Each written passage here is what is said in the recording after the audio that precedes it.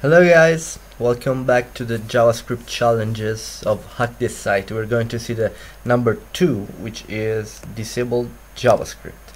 I'm going to use an extension, a Firefox extension named Quick.js that allow you to enable or disable JavaScript on the fly by just clicking this button. So I'm going to disable JavaScript at the moment before clicking the challenge. So I take the challenge without JavaScript.